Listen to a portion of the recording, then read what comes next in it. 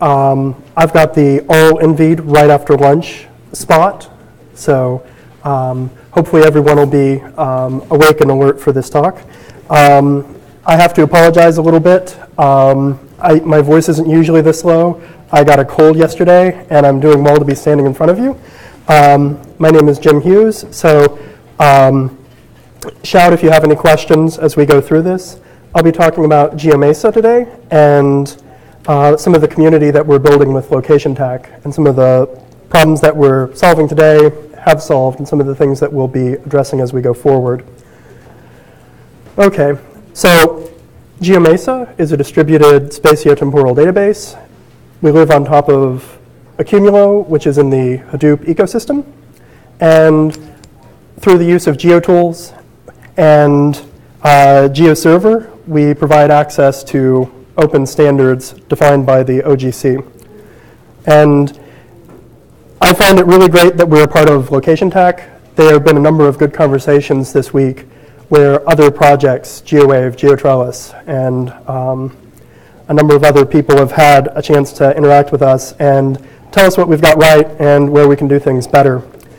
So since I have the opportunity to go in the middle of the day, I had a chance to say some things about the talks that we've already heard as part of the big day today. GeoMesa is written in Scala, so I don't want to dwell on that too much. We are focused on being part of a polyglot solution on the JVM. So the great thing is we work with GeoServer and GeoTools. If you write in plain Java, if you write in Clojure, you can use what we're creating. You don't have to come over to the fully functional programming side of the world. Although Evan Chan and I would definitely invite you to do so. Scala's the best solution. We've got akka. No. Okay, anyhow, we'll set aside the language wars for a minute. Okay, so the two parts of my talk are really going to be to define what my title is about and try to make a small difference between what just a database is and when you can say, I've got a little bit of a computational framework. And I want to make this distinction to point out that if you're a database, you answer queries in some language and return a result set that the client then interacts with. On the other hand, if you're a computational framework, you hand over a query and you hand over some sort of function and you say, I want the result of this function applied to my result set. I don't want to see the result set. So this fits in the functional programming environment that Hadoop MapReduce, Scalding, Spark all sort of work with. So this story is going to sound very familiar. In general, if you went to the two talks this morning, a lot of what I have to say is going to sound pretty familiar, which should be comforting, especially with the after lunch slump. Okay, so why would you want to use GeoMesa? How can I convince you to participate in our community instead of looking at things like PG Shard and other things like that? Well, the answer is we're on the JVM, and we do work in this Hadoop environment. So we're also trying to have a solution that's going to scale up to millions and billions and trillions of points, and lines and polygons, of course. Okay. Currently, we're built on Accumulo. All the key value stores kind of look the same after a while, so we're hoping we can relax that at some point, and that's future work. In the second part, I'll talk a little bit about what I mean for us to be a computational framework. Okay, as an example data set where it worked for us on GeoMesa about a year and a half ago, and we didn't have great success with PostGIS, we loaded up GDELT, which is the global data on event, language, and tone. And at the time that we were working with it, it had about 213 million points, which, well, we've got experts in here for whom that's a tiny amount of data, but for the geo community, that's probably looking pretty big. So that's an example data set that we like to play with, since it's a little bit beyond the threshold where at least we were able to get PostGIS to work well. Okay, so To restate it, we want to use GeoMesa when your traditional approach won't scale up well, and you do have to bring your own cloud, or buy one. And we're also part of the free and open source community, obviously. We're here at Phosphor-G, happy to be here. And so that's part of what is going on. In terms of scaling up, you've got options. You could go back and try to find a commercial solution, see what opportunities exist there. It might be a little bit expensive.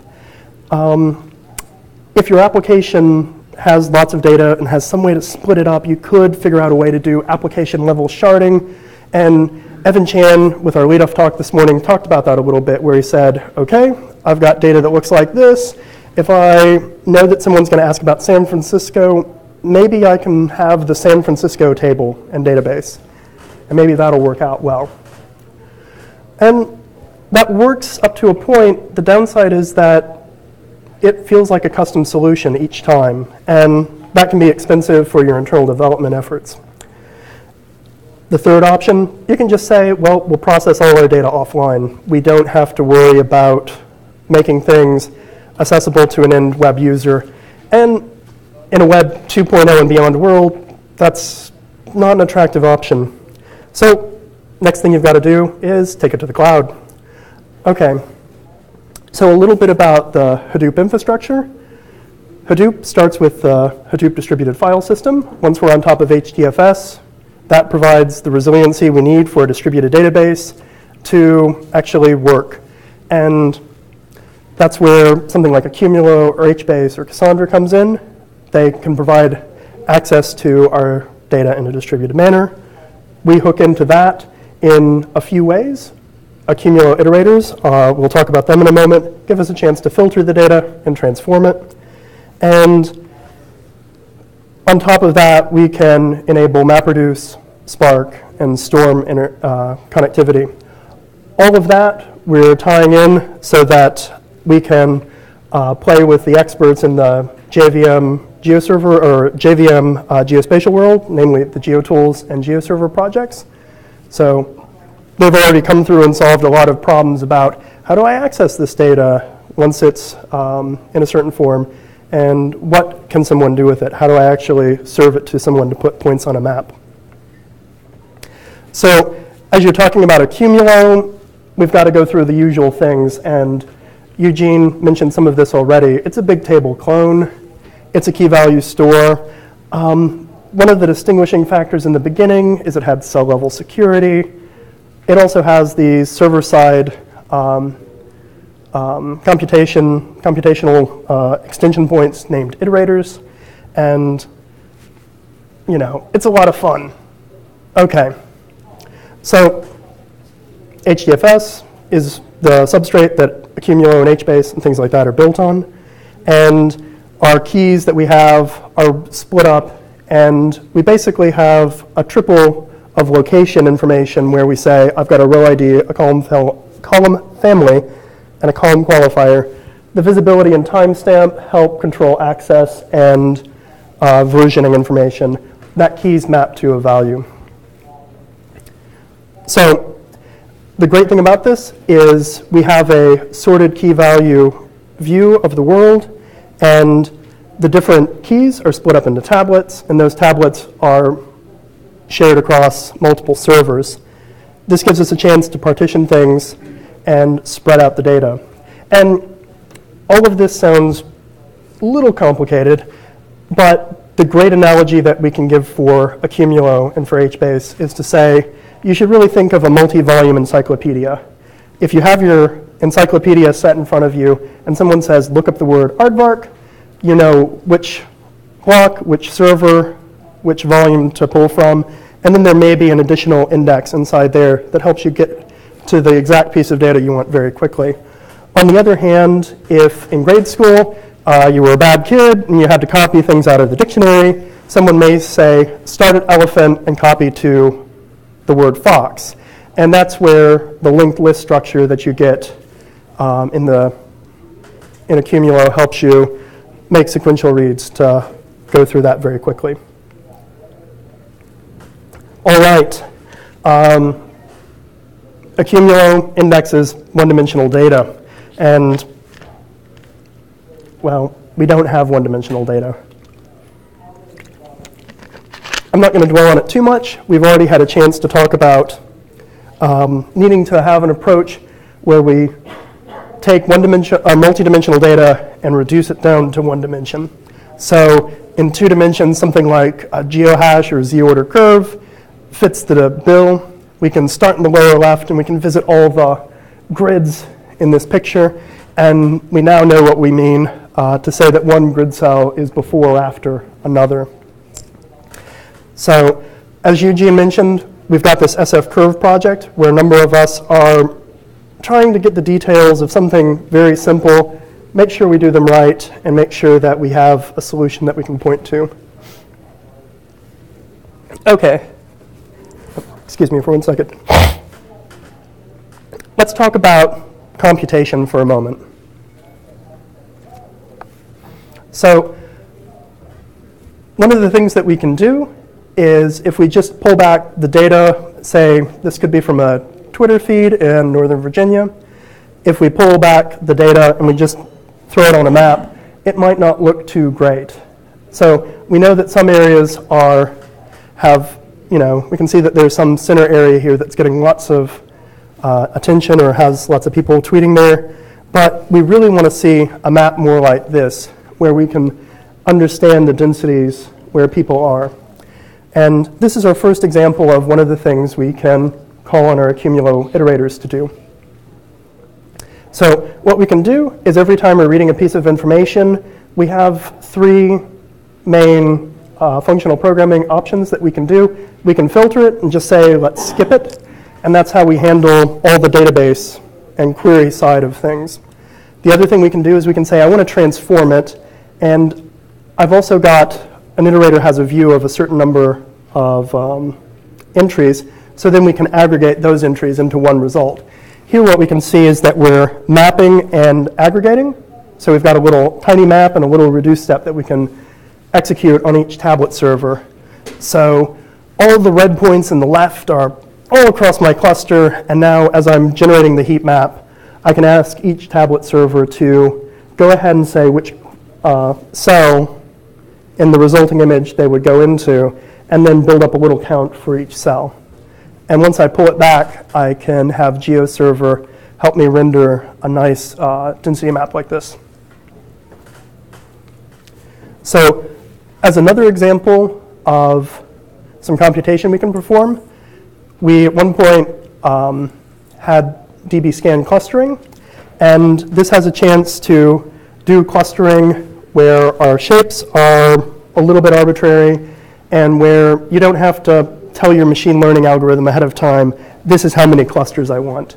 With k-means, k is the number of clusters you're going to have. And you usually go through a step where you say, well, I don't know how many clusters I like, so I'm going to run the algorithm repeatedly with 2 clusters and 3 clusters and so on. And I'm going to compare my answers and see which answer I like the best. So dbScan is a little bit better than that. So here we can see we've drawn circles to indicate where there are some clusters of Twitter information after the incident at Ferguson near St. Louis. Okay, so this is great. As we were talking about big data, I'm obligated to say something about Spark.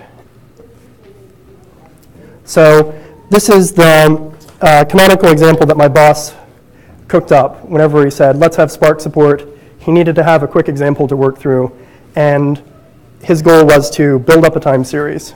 So he was going to take some data set, maybe GDELT, and fire it up, get an RDD of simple features, and then bin them by day. Okay, so I won't say much more about what Spark is. If you've got questions about it, we can definitely chat afterwards. Our goal is that at the end of it, we're going to be able to visualize what we've got with our time series in R. Okay, so I want to show a little bit of code to show how simple it is and how expressive Scala is for what we're doing, and also to point out where we tie into GeoTools and how we tie into Spark.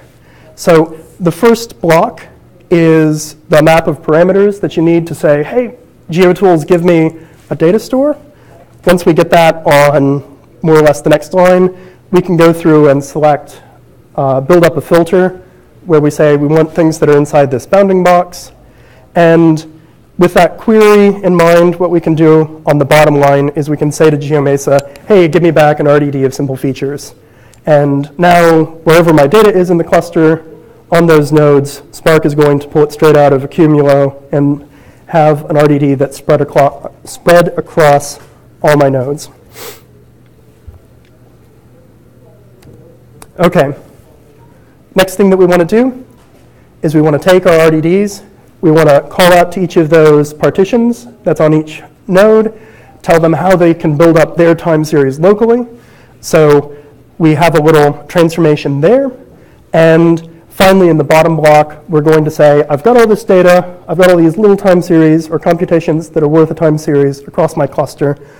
I want to group them together and then bring them back to my machine and finally write out the results. Okay, so in 2 slides, we've managed to use our distributed computational framework to call out, do everything, and it's wonderful. We can leverage something like R. We've got a pretty picture. Okay, so that's a quick example of using something with Spark, and that's along the top line of this picture here, where we can say, okay, if we use Spark and R, we can build up this time series. On the other hand, our first 2 examples worked with GeoServer. They were available to the web. People could actually get to them. Do we have a better way? Can we sort of combine these 2 together or push some of the computation from Spark to a Cumulo? Okay, so that's the story sometime over the summer, sometime in the fall. I went on a walk with my friend and coworker, Tim. And Tim is the guy behind a project that we have called Mantis, where what you do is you say, I've got interesting data. It could be words or documents or images. And you say, I want to be able to do linear algebra on them. For example, if you said king minus man plus woman, you should get to queen. So you want to have a vector space where you can do that kind of computation. And Google has a paper called Word2Vec where they work out doing that, and at CCRI we've got lots of experience playing the same sort of games with neural networks and doing this with other things besides just words. Okay, so I go on this walk with my friend Tim. He says, I've got this data, and it's in super high dimensional space, 300, 10,000 dimensions, whatever. He does have a projection down to 2-dimensional space, so he says, can I put my data in GeoMesa? And I'm sitting there thinking, okay, I guess all you have to do is make sure to scale it, between the longitude and latitude restrictions that we have, and you can dump your data in. So as we're talking, he's also saying, I'm going to need some computation. My points that I'm putting in are going to have a little map of strings to integers. And at some point, I'm going to want to be able to click a button, pull back all the way, do a little search, and pull back aggregations of those maps of strings to ints. And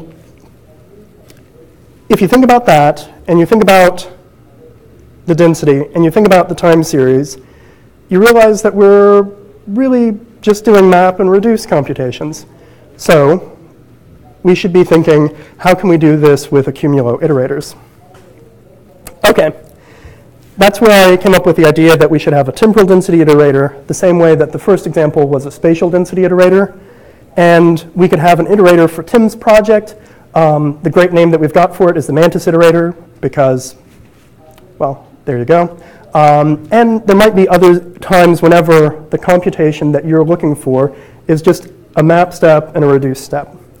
So this is not, it does not support the full scope of Hadoop's MapReduce format or computational framework. You could sit and think about it, doing things like shuffling and some of the other steps there, not really going to work out. But a lot of computations, especially as you're exploring your data, are pretty simple. Okay, so one of the great things that we've got in terms of working with community is Location Tech encouraged us to participate with Facebook's Open Academy. We did that in the fall of 2014, and you can see me and the 5 students and their mentor, Glenn Downing. We were just down the road at Facebook's headquarters for the code sprint, and for their project, they sorted out the details of this temporal density iterator. They cooked up some unit tests, wrote it up as a WPS process so that we can have the answer come out of GeoServer, and they started work on a UI to show this time series. So we're continuing with a different group of students, and I was actually able to bring in another Location Tech project. I got GeoTrellis and Rob Emanuel to come down to Austin, and we have 2 projects that GeoMesa is working on. The first one is we're hoping to put together a small UI to demonstrate some of these kind of data exploration analytics, like the temporal density iterator, in a UI that we can give to GeoServer, have show up in GeoServer. And we're also, Rob and I are sharing some students who are working on exploring geohashes, Hilbert curves, and other space-filling curve implementations as we chat about that. And the SF Curve project is where all that's going to get worked out. It's a brand new Location Tech project that we submitted a few weeks ago at the FOA Code Sprint. And I don't want to make this sound like we're doing anything too terribly novel, but this will give us a chance to communicate to all the projects that need a solution for multidimensional indexing to get it down to 1 dimension. Put it all in one place, have some good documentation, and if we're not the smartest people in the room and we don't have the best implementation, provide interfaces for you to hook your better solutions into. So, okay. We've just implemented some raster support, and we're hopefully going to be working with GeoTrellis and GeoWave to sort out some of the details there. Since this is a talk about computation, one of the things I want to emphasize is we have a few models as we think about rasters that your computation could fall into. And I'm talking about this computation so that as you think about your problems, you'll be able to work with us and tell us where you fit in. In the first model, if we're doing an operation that works pixel by pixel, we can operate tile by tile, and each tile is a different entry in our key value store. At that point, we can do something like a map task where we just transform each tile. And I actually did this in a scalding job, but there's no reason we couldn't do it in an accumulo iterator. So we also have map reduce possibilities. You might want to calculate a histogram or a time series like Eugene was doing with GeoTrellis earlier today. And another of the examples that Eugene had was that we could create our image pyramid where we take 4 tiles on one side and we say, I'm going to admit them by a smaller or less fine, coarser geohash. And once I get them together in the reducer, I can produce a smaller tile that is higher in the image pyramid. And let's see. Another example that is worth talking about that I didn't have a chance to sort out for GeoMesa is the GeoTrellis guys talk about focal operations, where you want to run a kernel past all the points in your raster. And for that, you have to do some clever things to make sure to figure out how to,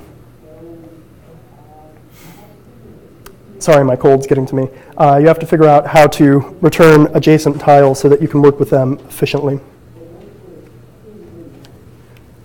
Okay. By way of a conclusion, GeoMesa, we're handling big geodata, and for some of the computational things that we want to do,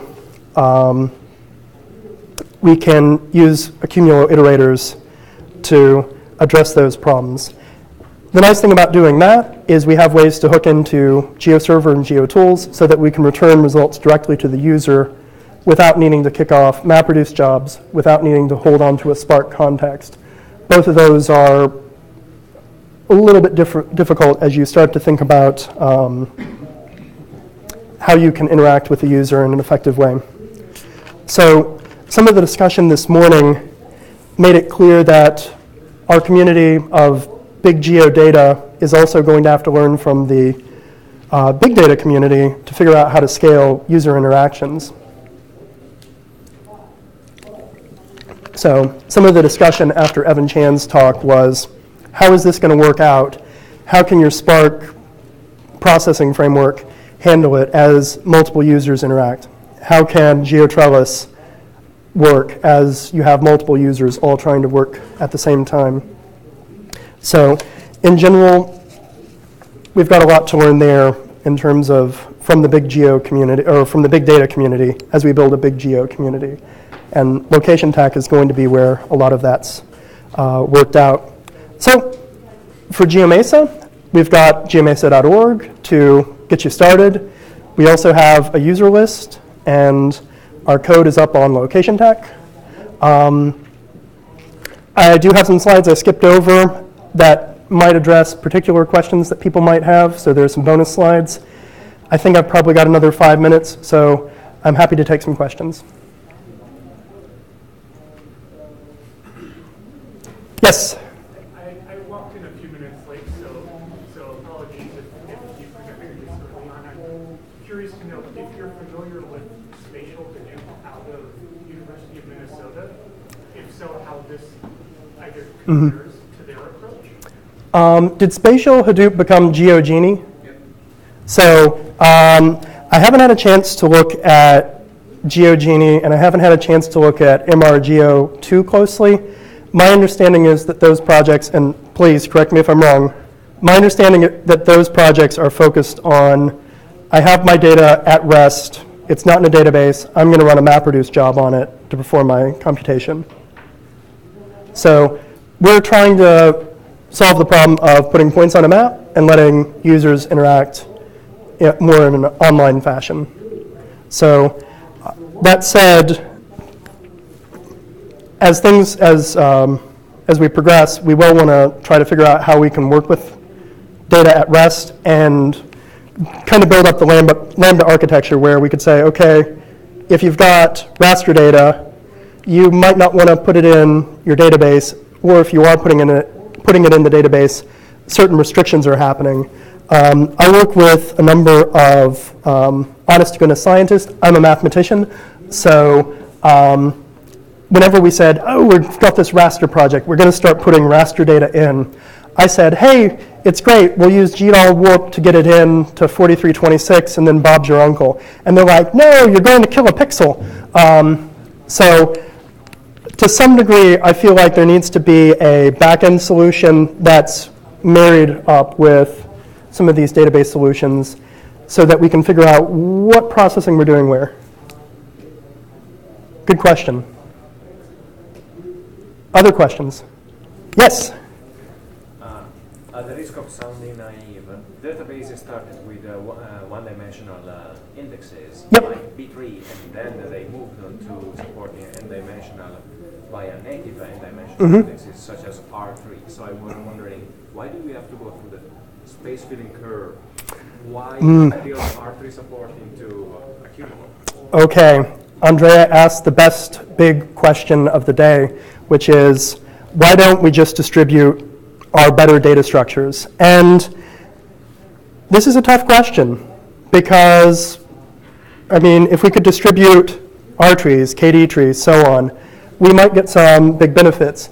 There's a project that actually forked Accumulo 1.4 that tried this approach, and in order to do that, you wind up having to rewrite about a third of Accumulo, and that project hasn't been able to keep up as Accumulo's gone forward.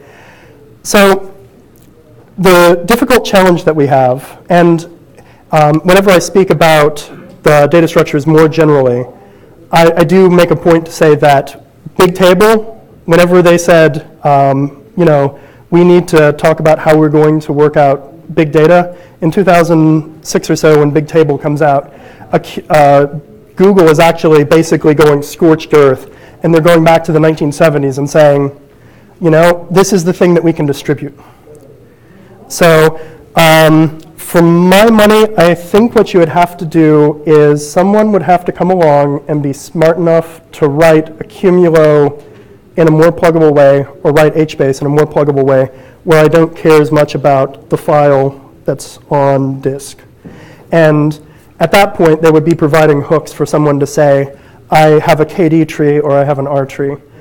In general, some of the balancing issues that you get with R trees, I think, are going to give people lots of headaches, and not just the headache I have with my cold.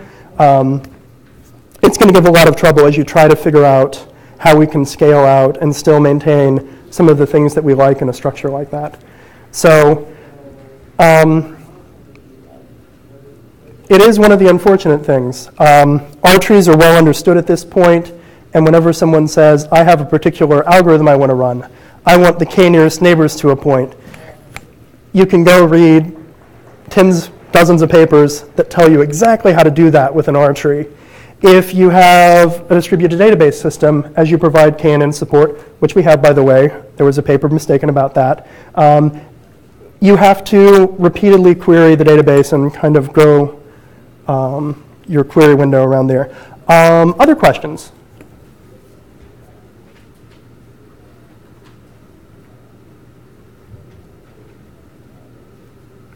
Yes, I'll take you and then, yes. Is there a way of querying GeoMesa that does not involve GeoServe or involve each process Gem? Do you have different web APIs, not the VFS? So if you want to speak to us at the moment for features on the web, that's the way we go, is through WFS.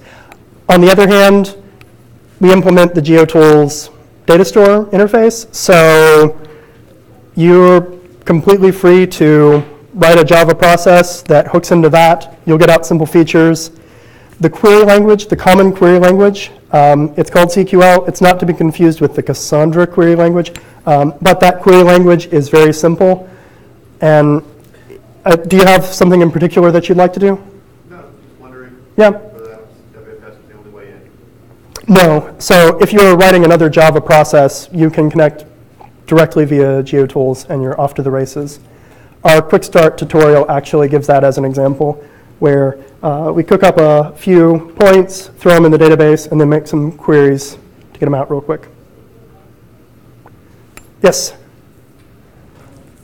How is the data distributed, and how do you deal with local operations where not all of the data necessary?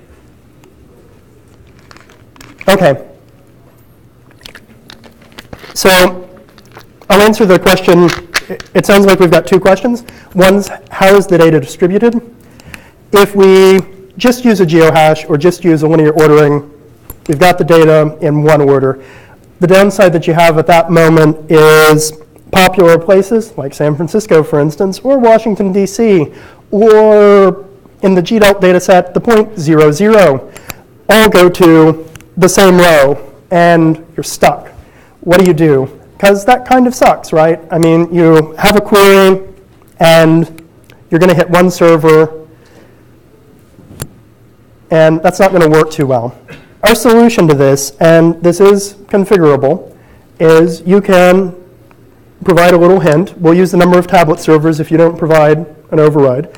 What we'll do is, say you have 20 tablet servers, we're going to roll a number between 1 and 20 for each piece of data, and that gives us a chance to prepend a little random number. That way, all of our data for San Francisco winds up spread across the whole cloud. Okay, this is a trade-off. You don't get a free lunch. I mean, it's included in the conference, but it's not completely free. So the trade-off is, if you've spread your data across all of your servers, you don't know that you're done until the last server returns. On the other hand, though, this gives us a chance to have our processing hit on all the machines in the cloud and work things out. Okay. In terms of raster processing, if we need to do a focal operation where we are running a kernel past every point in a raster, the trick to pull, and you could do this in a MapReduce job, the trick to pull would be to pull back a tile for a geohash, and now what you're going to do is you're going to enumerate it with its geohash and the 8 geohashes around it. And so now you can say, I'm right here, and I'm also, next to these other ones. You can group by geohash, and now what will happen is for the geohash you group by, since that geohash was emitted 9 times for it and its neighbors, and that happened for all of its neighbors, you can say, I'm at this geohash, and you actually have the 9 tiles next to you. So that's the quick solution to that. Yep. Oh, I'm out of time, so if you've got other questions, we've got a booth, so come by and see me. Yep, thanks.